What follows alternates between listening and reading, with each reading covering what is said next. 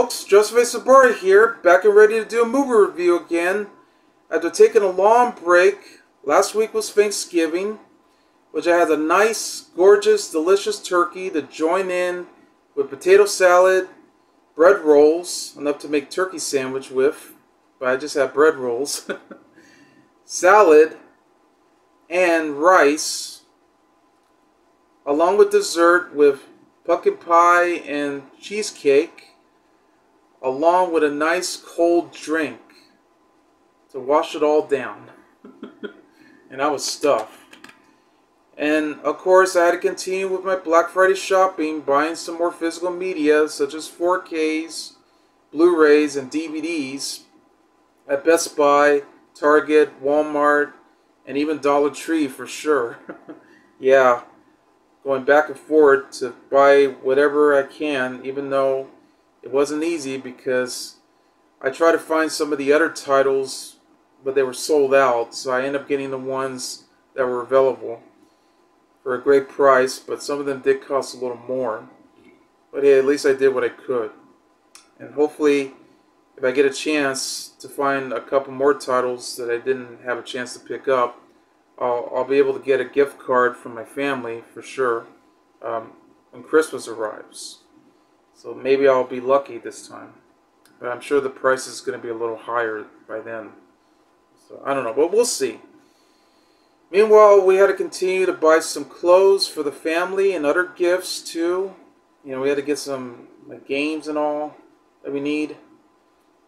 And also clothes for us too. Yeah, me, my sister, and my mom at JCPenney, at Macy's and all. Yeah. And then I had to continue to post some commercial breaks on my YouTube channel for sure. You know, since I couldn't do any reviews, I should have done some, you know, just to take a break, but I know I just didn't have the time. But I wanted to relax, just have fun. I needed some time anyway. So that's why. Anyway, my last movie review, which was 2 weeks ago, and that's one of the movies that I picked up recently while during Black Friday shopping earlier, yeah, before later, was The Mitchells vs. the Machines. Yeah, I picked up the special edition Blu-ray at Target for a great price, $15 of course. Since my review was only 49 minutes over, I want to mention a few more. I mean, even if I mentioned it already, that's okay. Maybe just want to add some more details to it, because sometimes I do forget, but hey, it's okay. There was indeed the giant PAL Max robot named the Galaxian 5000, who was voiced by Conan O'Brien himself. Yeah, which PAL just sent him right over, just to join in with other robots too, to go in to stop humanity and all. While the Mitchells are ready to save the day. I mean, they even performed the Mitchell special, which, you know, Rick, the father, had to speed up with the pedometer enough to make a huge, giant leap, like a big jump, and also crash all these other machines too. Katie, of course, performed that as well. You know, got it from his father. I got it from her father, of course, even though they weren't connecting with each other for sure. But it took some time because Katie had to do what she can to save the family on her own, since all the others are all together. You know, Linda is trying to take care of all these other robots, you know, kicking their asses for sure, after they just trap Erinn, and who loves dinosaurs, into that big jail cell cube, joining in with all the rest of the humans, and so on and so forth too. While Rick was trying so hard to log in onto a YouTube page, sign up, and try to broadcast all of Katie's short films that features Monchi. Yeah,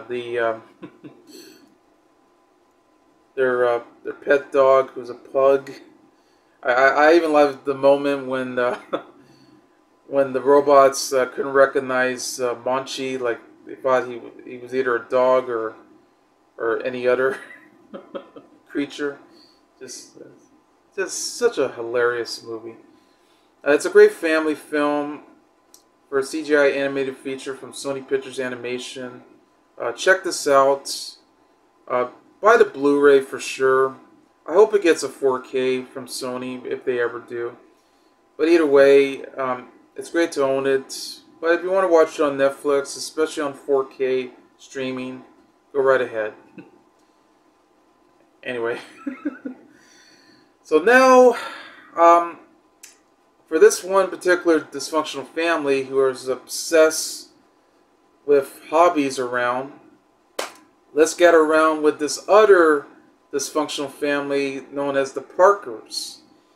Because you wouldn't believe this, and I couldn't believe it myself either, but we finally got a true and real sequel to the original 1983 Christmas classic, A Christmas Story.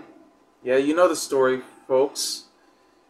We have Ralphie Parker, who all he ever wanted was a Red Ryder BB gun for Christmas, but like his mother said, he'll shoot his eye out. Yeah, he's joined in with not only his mother, but also his father, the old man, and his brother, Randy. Yep, and they're all portrayed by Peter Billingsley, along with Devin McGavin, Melinda Dillon, and Ian Petrella, with Gene Shepard portraying as the adult narrator for Ralphie. Yeah.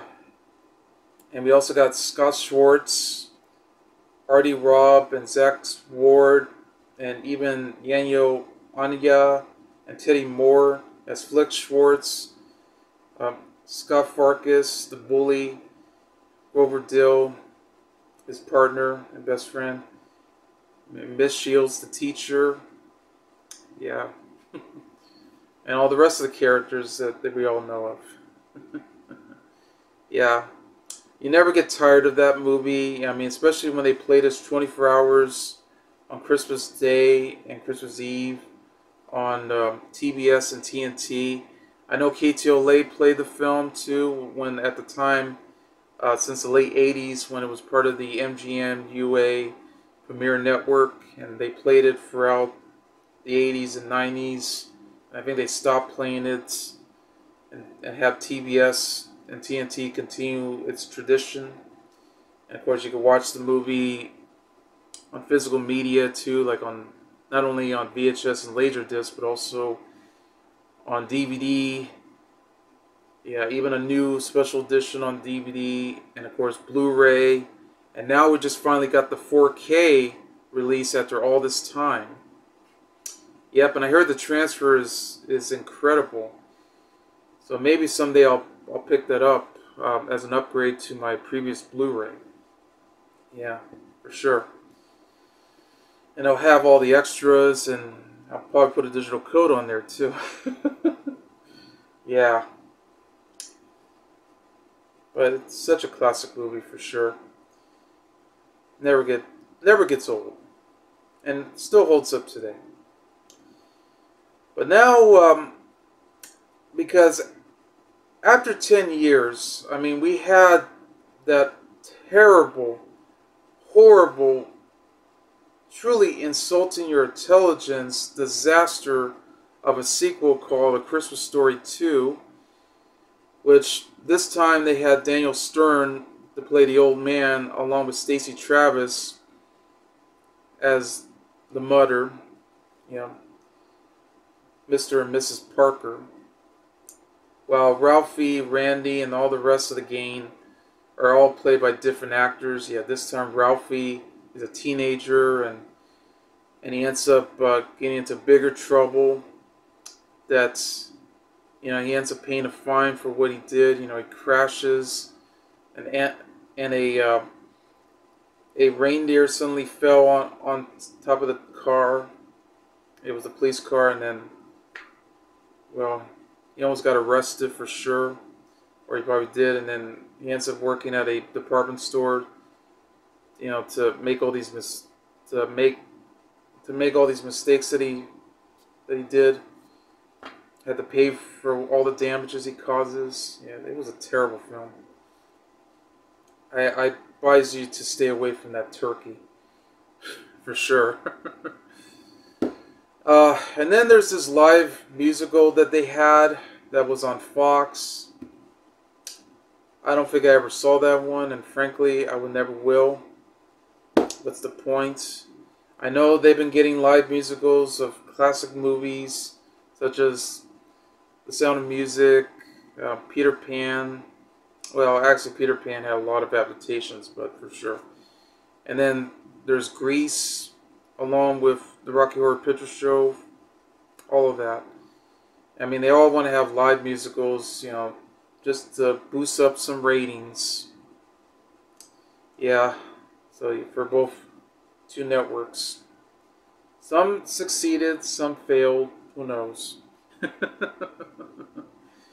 And there was the 1994 sequel, and a truly underrated one too, called My Summer Story, which was known as It Runs in the Family, which had Charles Grodin, God rest his soul, playing the old man, joining in with Mary Steenburgen as Mrs. Parker, you know, the mother. And Ralphie was being played by Kieran Cogan, and they had other actors to join in too. They got Gene Shepard to reprise his role as the adult narrator of Ralphie. Yeah. And they even got Teddy Moore to reprise her role as Miss Shields, their teacher. And Bob Clark also directed the film as well, since he did directed the original. God rest his soul. Yeah. And I know both Ronan and Steenburgen were both in Clifford, and they both came out the same year too. Yeah. And yeah, they didn't do very well at the box office, but it came out somehow, and it did. But that was the one where the Parkers had a feud against with the next door neighbors, or like hillbillies types. Ralphie was interested in going for a competition against that bully with the spinning tops, and he wanted to get a brand new one so he could beat that guy.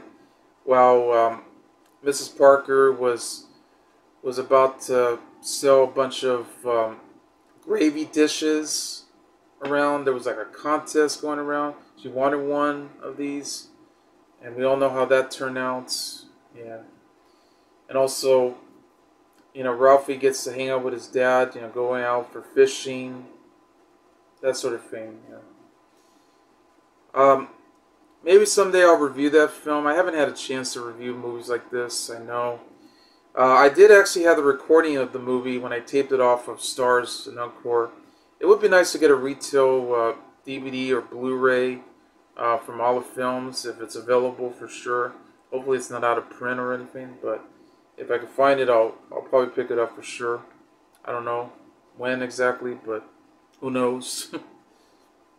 But I'll probably review it right away. Maybe they probably have it on streaming for sure. So, anyway. Okay. So now, back to the subject here. We're finally going to get a movie that's now on HBO Max. It just premiered recently on November 17, 2022. And it is a redundant title, but what can you do?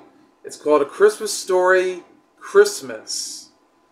I mean, maybe they should have called it A Very Merry Christmas Story for sure, but you get the idea.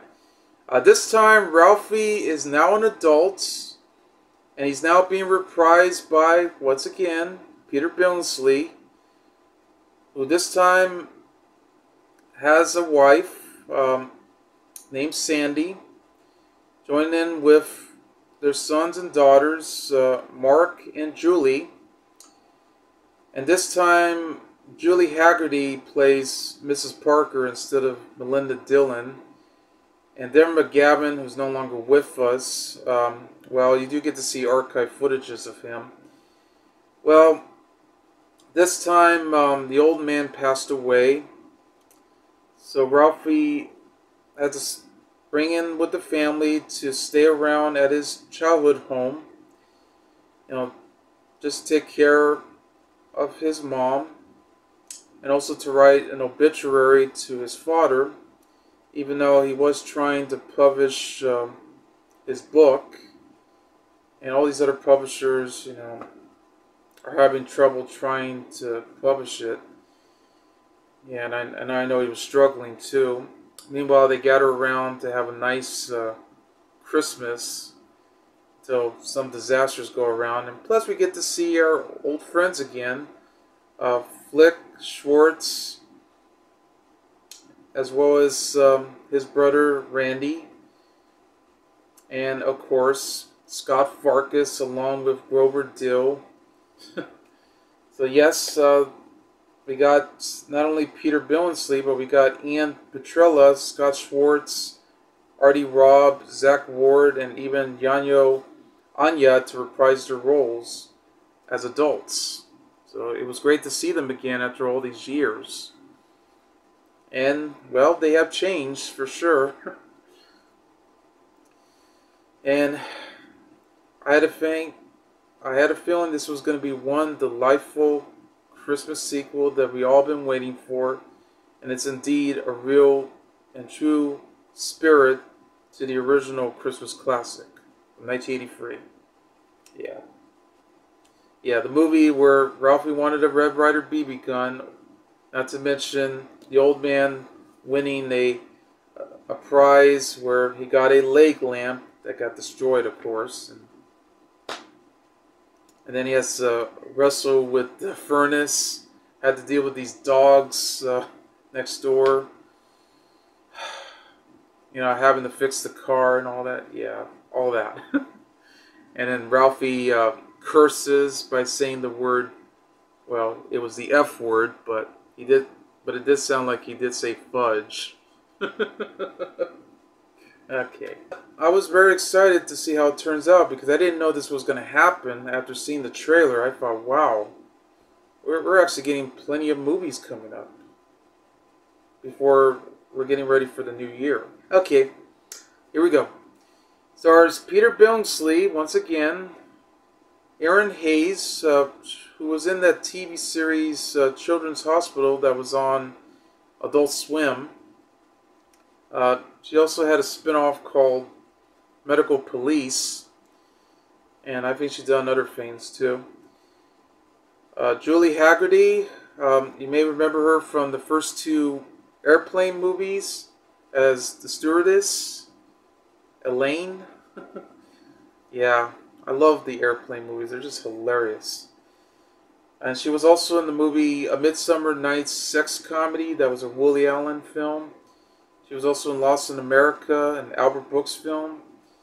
What About Bob? Yeah, that comedy with Bill Murray and Richard Dreyfuss. Yeah, she played Faye in the film. And yeah, she was in other movies, other comedies and all that. So you always recognize her. that very cute voice of hers. Anyway, Ian Petrella, Scott Schwartz, Artie Robb, Zack Ward, River Drosche, Billy Brayshaw, Julianna, Layne, Tagon Grace, Muggeridge, Cailean Galloway, along with Alistair, and Yano Anaya. Yep. The story, of course, is written by Nick Schneck, along with Peter Billingsley and Kaytis, who also directed the movie. Yeah, the same man who did the first two that's on Netflix. With both Kurt Russell and Goldie Hawn, two Christmas movies called The Christmas Chronicles. And he also did some Peanut specials, the brand new ones that are on Apple TV Plus. And yes, he also directed the Angry Birds movie. So on. And what a talented animator and film director for sure. to do this one. The movie begins set in December 1973, which was 33 years ago after the events that became the most memorable Christmas time ever during his childhood days at Holman, Indiana, where we get to meet this one dysfunctional family known as the Parkers, such as the older brother, Ralphie, who was played by Peter Billingsley, along with his younger brother, Randy, played by Ian Petrella. Also join in with his old man, the father, Mr. Parker, played by Deborah McGavin, and Mrs. Parker, their mother, played by Melinda Dillon. Yes, where Ralphie wanted the Red Ryder BB gun, where the old man wanted his prize, the lake lamp, and everyone else, does their usual stuff too, and they gather around with all the Christmas gifts that they wanted and everything that they got, so on and so forth. Yeah, it was the best Christmas ever. Anyway, Ralphie, who's now an adult, has been moving away from Holman to Chicago, Illinois, with his loving wife, Sandy, played by Erinn Hayes, along with their two children, their son and daughters, Mark and Julie, both played by River Drosche and Julianna Layne. Ralphie has been taking a year off from work just to write his very first novel, which unfortunately all the publishers have rejected it. And as the family prepares for Ralphie's parents to come visit for Christmas, Mrs. Parker had sent out the bad news to find out that his father, the old man, had passed away. So now they had to make their way to Holman in Ralphie's beat-up 1966 Plymouth that he has. He needed a new radiator for sure, so they'll be working. So now he goes back to his childhood home to visit Mrs. Parker, who receives a large number of casseroles that she made for condolence offerings, for sure. But she gave Ralphie two tasks that she wanted him to do, was to write his father's obituary and to take up the manual of making Christmas special for the entire family. So, as it follows, Ralphie's children ends up being friends with one of the Bumpers kids next door, who happens to be a stuck-up know-it-all.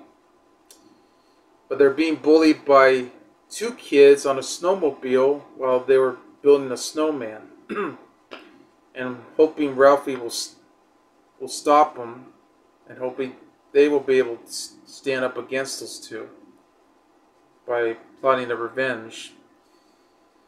Therefore, Ralphie have reunited with his best pals, including Flick, who's played by Scott Schwartz, who now runs a tavern, which is a bar, where all the people gather around to have some beer, and sometimes they get called by their names. So yes, he runs as a bartender. And Schwartz, his best friend, of course,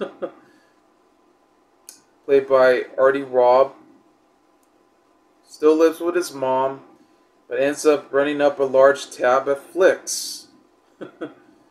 So no matter what he gets, like some sandwiches or a drink, he puts on his tab, hoping that he'll be able to pay for all of that sooner or later. But I know that's the problem with him.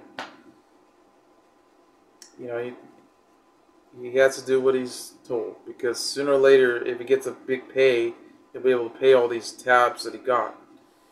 Anyway, as they continue to go along during this particular month, Ralphie had to continue to find a typewriter that's somewhere in the attic, where it was hidden along with all the other stuff, like the that Easter Bunny costume that he has. Well, yeah, like his old man says, he looked like a deranged Easter bunny. Yeah, that pink buddy costume. And then they also had the lake lamp that's already been destroyed at this point on. And then also his Red Ryder BB gun was there too. The sleighs and all of those boxes around. They were trying to clear everything up, but he did found his very first typewriter, so he'll be able to continue to write his obituary to his father. But he has been having some writer's block, and he was also trying to make phone calls to make sure the publisher will pick up his novel, and with no such luck. So, with that aside, they went Christmas tree shopping. They got this big Christmas tree as they can get to fit inside the house. So it's kind of like how, you know, the family had pick up one, and of course they had to bargain with the owner to actually sell those Christmas trees, and hoping that they don't get the aluminum ones or any of those fake Christmas trees, which unfortunately they actually have in the attic all this time. But hey, you get the idea. But they had anyway, Ralphie had some trouble trying to set it up right, and then both Mark and Julie had to do all the work by setting up all the ornaments, while Ralphie, Sandy, and Mrs. Parker were just relaxing, having a drink, like some cocoa or some, you know, beer or something, or maybe wine. Yeah, they were having, they were drinking some red wine. That's what they were doing. But then they also pitched in to help. And unfortunately there was no angels, so they had to set it up with a star on top. But Julie was feeling very nervous about it. Yeah. Anyway, as they continue, they had to do some more work shifts too. They were going to go outside, you know, go out for skating. Sandy was putting out her nice skating boots, getting ready, but unfortunately she ends up having a sprained ankle, so she couldn't go. That's why she had to winds up with crutches. And then they had to go Christmas shopping. They went to that department store, as we all know, just like in the original movie, which they just go around exploring all the toys and all the gifts that they have inside. And then they just went inside. Ralphie just rushed by to grab all the gifts that's on their list, exactly what they wanted. Meanwhile, Mark and Julie had to go up to see Santa Claus on, you know, with all these slides and on top of this North Pole, as we all know. Yeah, remember the scene? Only this time, you know, Mark already explained to Santa, and then he has to go down the slide. Well, Julie eventually tried to bring out some spunk into her by trying to try to see if this was the real Santa for sure. You know, just to have a lucky guess. You know, try to make sure, you know, who he really is. So yeah, he got what she wants, and they just went down the slide. Meanwhile, Sandy and Mrs. Parker were just ready to have a drink, you know, some beer or so, or just to relax. And once finally everything was done, you know, he finally completed the list. They're ready for a drive, which unfortunately his car broke down. Yeah, his 1966 Plymouth. Yeah, which I know they were singing the, you know, Jingle Bells, which eventually they just they just throw in the, you know, the Jingle Bells, Batman Smells, Robin Layne parody song. Yeah. Oh yeah, the Joker, the Batmobile lost his reel and the Joker got away. Hey. Yeah, the Jingle Bells Batman parody. And of course, they end up going out for a snowball fight.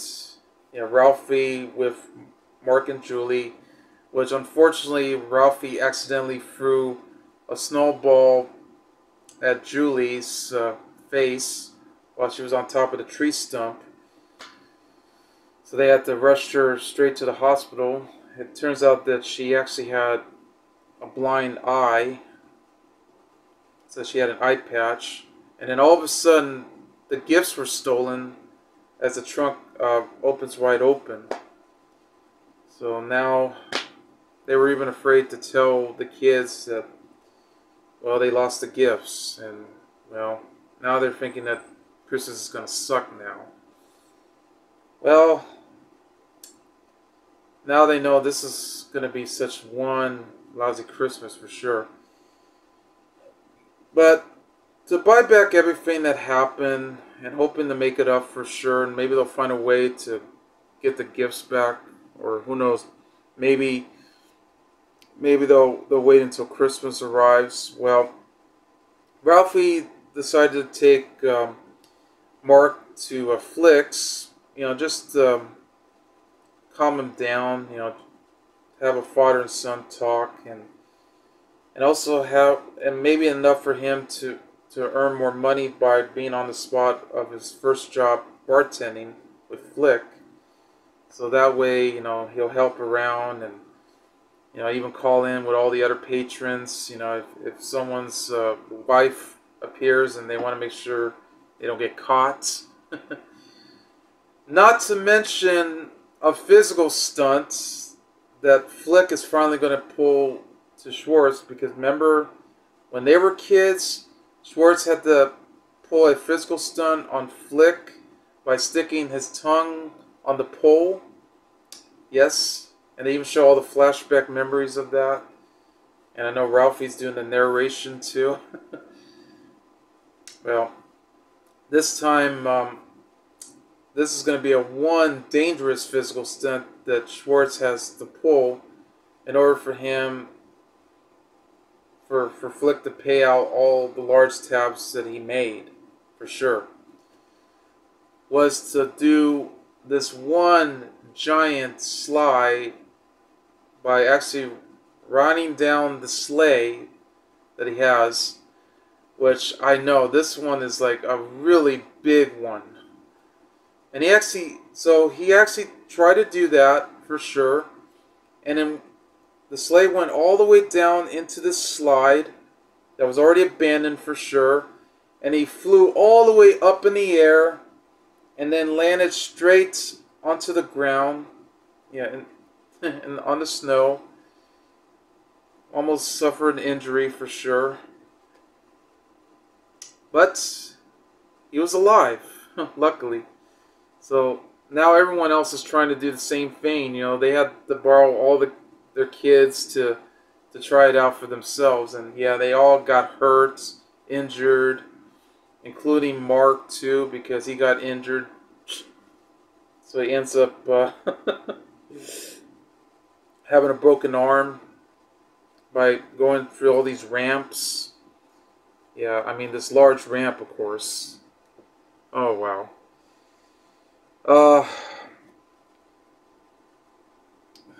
So, after all this comfort that's been going around too, I mean, while he still continues to write his obituary and hoping like he'll probably have a lifetime to finally find the right publisher for his first novel, which didn't work out, so he threw away in the trash.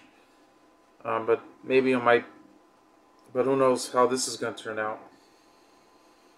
So, going back to what was happening, well, now they kind of sort of plot revenge, where now Mark and Julie ends up getting even with those two bullies on the snowmobile, and they got caught. The snowmobile crashed, and then because the Christmas star had fell out of the Christmas tree, it was broken, so now they're no longer going to have the Christmas miracle that they're going to have.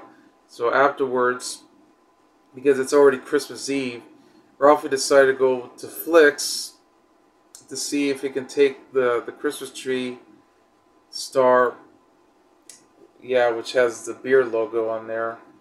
Yeah, just to borrow it for sure, because all the other stores were closed. But now he got caught by, and you wouldn't believe this, Scott Farkas as the officer. And he was going to be ready to arrest Ralphie for sure, but they're probably going to make up all the mistakes that happened in the past. So, but for good humor, he turns out to be a nice guy after all. I know we started seeing some flashbacks where where he's now in jail, and suddenly we get to meet an older Grover Dill, who's played by Yano Anaya, but that's just part of his imagination. So hey, at least we get to see him, and we get to see an older Mark and Julie Parker. Yeah, their adult selves, and his wife is looking quite different too. So to make everything up, it's nice to see that Scott Farkas finally has a nice sleep after all. He actually took Ralphie back to his place, and he covers all this trouble going around. So now he got the Christmas star from Flicks that he stole, but at this rate borrowed, and now they put it on the tree, and now they're just getting ready for Christmas. And it turns out Christmas turned out to be for the best when all the presents have finally arrived. For sure. So now they got all the gifts that they wanted. You know, like a sleigh, an easy bake oven, a radiator, and all this other stuff too. Now he begins to find out another present for sure was that now his father's obituary is on the newspaper articles that's being sent out by Mrs. Parker. So now everyone that gather around, the entire family, are just reading the articles, and they're also having all these casseroles that she made, and also has a nice delicious turkey to join in with all the other foods and stuff. And even one of the guys love casserole, so he eats it all up. Yeah, and it has a very touching moment when Ralphie got to read the obituary on the newspaper, and it was a very sad moment too, but yet a very happy time. And we get to see the flashbacks of everything that happened from the past to the present. Even on the end credits too, we get to see, you know, a lot of screenshots of the past and present of these movies, and it kind of reacts to those scenes. That was just terrific and heartwarming right there.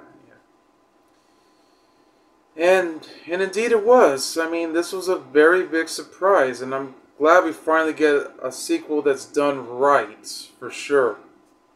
And now here's a better movie than last year's 8-Bit Christmas, which was a rip-off to A Christmas Story.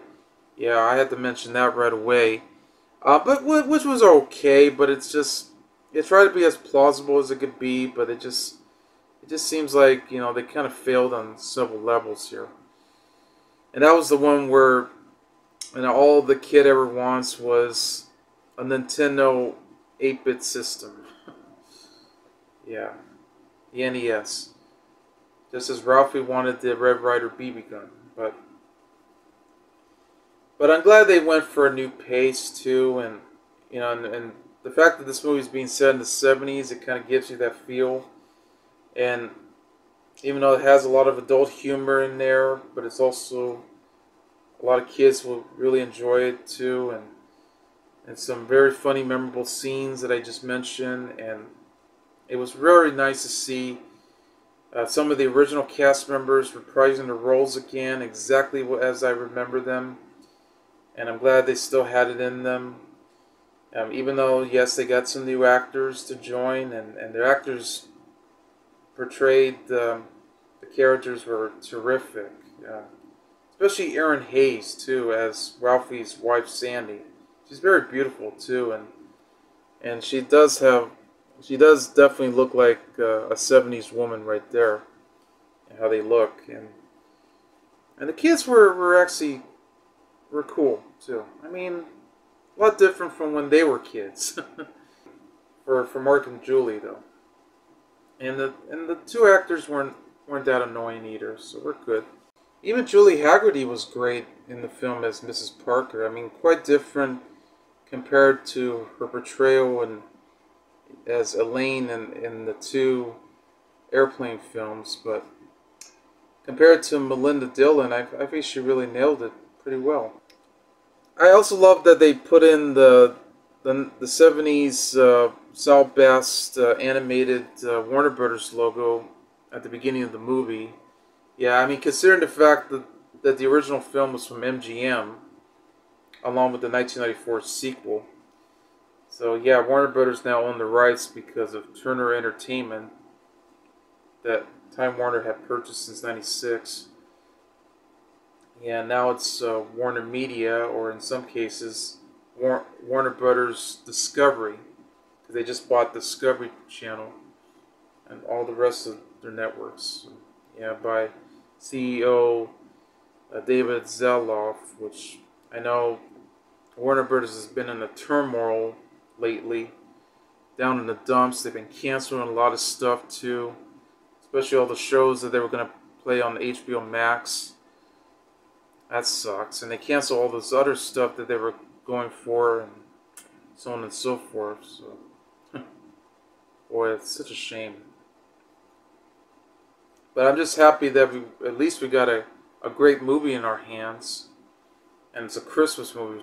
And yeah, all the moments were just so fun and exciting. So, not a bad scene whatsoever. So I really appreciate it. So, because, you know, Gene Shepard would be proud, and so is Devin McGavin, you know, since they're no longer with us. But at least, you know, it definitely stays true to its source material for sure, and they really are not insulting your intelligence like the Christmas Story 2 did. See, and it's great to see that Peter Billingsley had produced the film as well. He also wrote the story. He did his narration. And he really fits true to the spirit. Yeah. And Kaytis did an excellent job directing this. I mean, he really knows this by heart, because I know he saw the original film himself. He loved it. So he's doing a lot of justice for sure. Because I know they've been doing a lot of them too with this story. So I hope this movie does get a 4K and Blu-ray someday, you know, after this gets released on HBO Max. I mean, if 8-Bit Christmas can get a DVD release, then so could this one, for sure. And it is very refreshing that they even throw in a lot of Easter eggs into the story. Like, aside from the flashbacks, I mean, yeah, you do get to see a little bit of the lake lamp that's been destroyed, but it's only just part of it. And then you get to see the Red Ryder BB gun, as well as the Pink Bunny costume and slippers. I mean, yeah, the one that Ralphie had to wear in the original. So that was in the attic. Only to learn that they actually had a fake Christmas tree before they end up getting the the big one, the real one. Yeah. And the house just looks as beautiful as ever, just like how we remembered it. I mean, I know they had remodeled that place a long time ago, and they had to try to make it look exactly how it should look, as we pictured. You know, and they had all the snow and everything too. All of that. It's just a very heartwarming Christmas that you want to have. for this movie. And it's so memorable, too. Yeah, because this movie will look excellent to own. And it will definitely work together with, indeed, with the first movie. And to join in with my summer story as well. But just skip the live musical and the Christmas Story 2, direct-to-video sequel. Sure. Yeah, okay. So anyway, that's A Christmas Story Christmas, and I give the movie 5 stars. I'm Joseph A. Sobora, and I'll see you later. Bye.